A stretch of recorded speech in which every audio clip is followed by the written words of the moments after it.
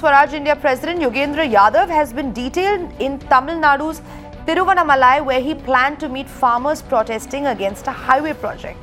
Minutes after he was detained, he has tweeted alleging that he was manhandled by the Tamil Nadu police. Now, this is what he has tweeted out, saying that the Tamil Nadu police has detained me and my team in Chengam. Let me quickly bring in my colleague Pramod Madhav joining me on the phone line with more. Pramod, give us all the details. Well, that is true. Yogendra Yadav has decided to visit Tiruvannamalai because this is one of the districts that fall between Chennai and Salem's proposed 8-way lane, which the Chief Minister was so happy to condemn by spending 10,000 crores. And this moment it was initiated itself, there has been a lot of protest against it. One being that the lane is not at all required, and the second one stating that this particular, a lot of farmlands, proper farmlands are being lost, and anybody who were protesting or contesting against it had to face the brutality of the cops. And that's the reason even Madras High Court came so strong against Pramod, I'm sorry to cut you off there, but we have Yogendra Yadav on the phone line with us. Sir, thank you so much for speaking with Mirror Now. Can you give us details of what exactly has happened? I'm currently under police detention. Thankfully, I'm still allowed to have my phone. I don't know when it will be taken away.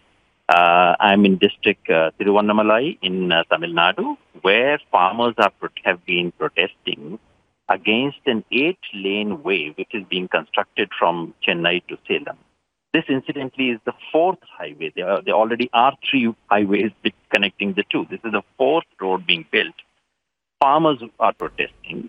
The acquisition order has not yet been passed, and the police is already entering people's homes. Police is already torturing. So we got all this information. Okay. So some of us came here to do fact-finding to find out whether farmers really don't want this acquisition, and these allegations of police brutality, are they right? And we experienced it ourselves firsthand. We did a small meeting in a village in the morning. Then we're going for the second meeting. Police stopped us on the way. And this is when 5 minutes ago, the district collector had assured me that I was under complete constitutional liberty to go and speak to farmers. Within 5 minutes of that, police surrounds us with a van full of people. They stop us. My colleague who was doing video recording, Arup, he was dragged. In order to save him from beating and violence, I hugged him. I was also dragged, pushed into a police bus, and brought in here. Now the superintendent of police is here, and he says, I am a law and order threat. I asked him, under what law can I be prevented from going and meeting farmers in their own homes? And they say, no, you are inciting people. You are creating law and order problem, and we would not allow you to do so. I said, well, in that case, please arrest me if you think so, or at least serve me a legal order. Under what order have you brought me here?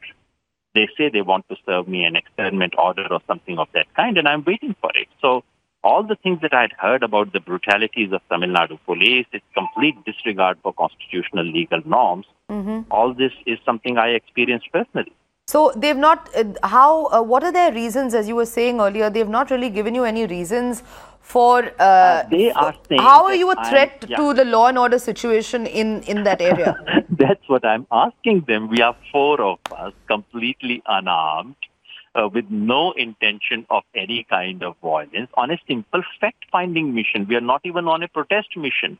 We are not holding any dharna, rally, protest of any kind. I actually wanted to personally check whether farmers indeed feel the way I was told. I had read press reports, and I wanted to personally check it out. And that's why we had gone to one village, had a lovely half-an-hour conversation with about 25-30 farmers who are affected by acquisition, and then we were going to the next village. And they are saying this is a law and order problem. I said, what law and order problem? 100 people would gather to hear you. I said, in that case, what's your problem if 100 people want to hear me? You should have taken permission. I said, under what law am I required to take permission to go someone's home? So basically, there is no law, there is no legality, but they would prevent me. So might is right. Right. Yogendra Yadav, thank you so much for speaking with Mirror Now. We'll try and contact you once again. This is what's happened. Yogendra Yadav and his team have been detained. He has tweeted, and as you just heard, he came on Mirror Now and said that he has alleged that he has been manhandled by the Tamil Nadu police, pushed inside a police van forcefully, and then been told by the SP that he is a threat to the law and order situation in that area. Remember, this is after he was planning on meeting with some of the farmers in the area. Remember, there have been ongoing protests regarding the Chennai-Salem Expressway project.